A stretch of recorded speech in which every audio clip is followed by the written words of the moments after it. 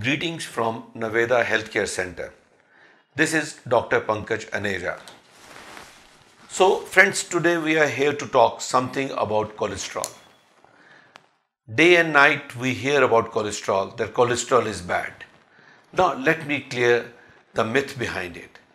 Cholesterol is an important component of the body. It is present in our blood. It is present in the various body tissues. Normal amount of cholesterol is required for the brain to function, for hormones to develop, for vitamin D, and for digestion because it is an important component of bile juice. But as it is said, excess of anything is bad, same holds true for cholesterol. In moderate amount, this is helpful. In excess amount, the cholesterol gets deposited in the blood vessels and it turns out to be a worst enemy of the body. Normal cholesterol is manufactured in the body and addition of cholesterol is done to the body by our food. So our diet contains cholesterol, that's called dietary cholesterol, which is added to the cholesterol pool of the body. Once we talk about cholesterol, we should know the cholesterol is fat soluble, so it cannot circulate in the blood on its own. It needs some support, and that support is provided by a component which is called lipoprotein. Lipoprotein has got lipid inside and protein outside. There are two important lipoprotein. One is called LDL, another is called HDL, that is low density lipoprotein and high density lipoprotein. Cholesterol per se does not produce any symptoms. High cholesterol does not produce any symptoms. That is why we need to check our lipid profile at least once in a year after the age of 35 years. Once we check our lipid profile, the report says the components are: number one, the total cholesterol, which should be less than 200. Another is LDL cholesterol, which should be less than 100. Then is HDL, the high density lipoprotein, which should be more than 60. Then is triglyceride, which should be less than 150. So these are the normal components of lipid profile. Mind it, I told you the LDL, which is the worst enemy, excess of LDL is a worst enemy, and it should be less than 100. But for a diabetics, the range is different. For diabetic, we aim that LDL should be less than 70. Any patient having severe coronary artery disease, heart disease, who is at risk, or anyone who has had an heart attack, the LDL level is aimed to be even less than 50, and at time in severe disease, at time the aim is as low as 30 mg/cent. Once we talk of HDL, HDL is the healthy cholesterol. H for healthy, H for HDL. Remember it. More the HDL, better it is. HDL cholesterol helps to keep the artery clean. It is a cleansing agent which picks up the cholesterol from inside the blood vessels. The only way to increase HDL cholesterol is by exercise, and any level more than 60 is desirable for HDL, and the only way to increase HDL is by increasing physical activity and exercise. So far we have discussed what are the normal components of lipid profile, what are the normal range, how much we should aim for. Now the question is, how can we decrease the cholesterol, and why should we decrease the cholesterol? As I told you, LDL level, if it increases, the excess of LDL cholesterol gets deposited in the blood vessels. If it gets deposited in the blood vessels of heart, that produces coronary artery disease. In layman language, it's a heart attack which happens. If it gets deposited in the blood vessels supplying blood supply to the brain, you tend to get stroke or paralytic attack. If it gets deposited in blood vessels of kidney, it produces uncontrolled hypertension. So As age advances, the cholesterol starts depositing in the blood vessels, and the blood vessels, they become thick or they become atherosclerotic. So here lies the need to keep cholesterol under control, not at the age of 30 but from the day the child is born. Because it has been seen after the birth of the child, the cholesterol starts depositing in the blood vessels. So healthy lifestyle has to begin at an early stage. How do we take care of excess cholesterol? What are the various measures? First and most important thing which can never be ignored is the eating habit. If I talk of bad cholesterol, LDL cholesterol, which is present in our diet in as whenever the food has got saturated fats. What I mean by saturated fats? Desi ghee, butter, cream, and the hydrogenated fats. These are the bad cholesterol fats which is there in the diet.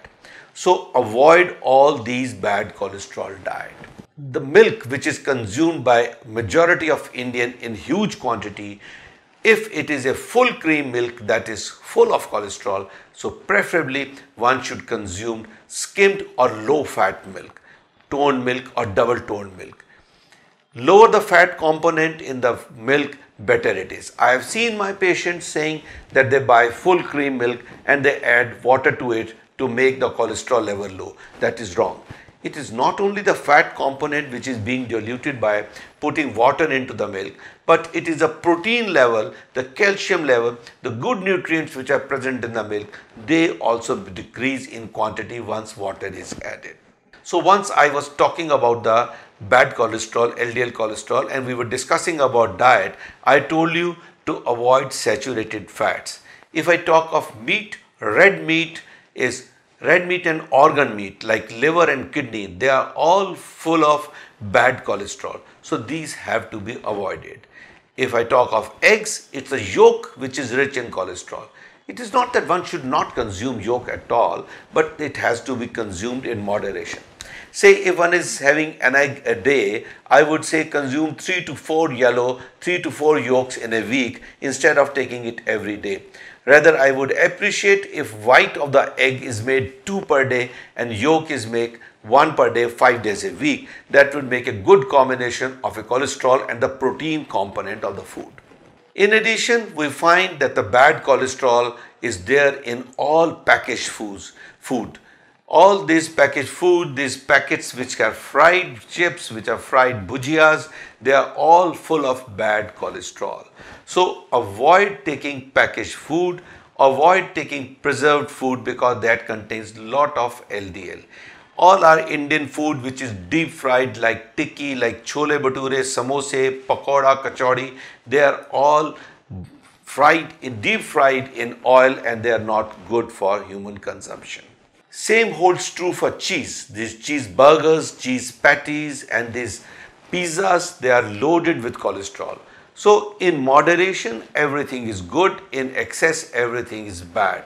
So if you have to have a pizza, have a bite, have a small piece instead of having a whole pizza. Maybe a whole pizza is good for the whole family of 4 people. Everybody can have 1/4 of pizza and that would not produce guilt in the mind of the patient. So saturated fats, as I discussed, is a bad component. Now, what are the foods which are good for your body? It's healthy food like fruits, vegetable, nuts, seeds and legumes, dale, sprouts and the beans. They are rich in fiber. They are low in cholesterol. They form a healthy snack. So saturated fat in any form has to be avoided to keep the cholesterol under control. Now, how do we increase HDL? As I told you, it's a physical activity which is going to help. 150 minutes of brisk exercise in a week is adequate to keep your cholesterol level good. It is adequate to bring down your LDL level and to increase your HDL level.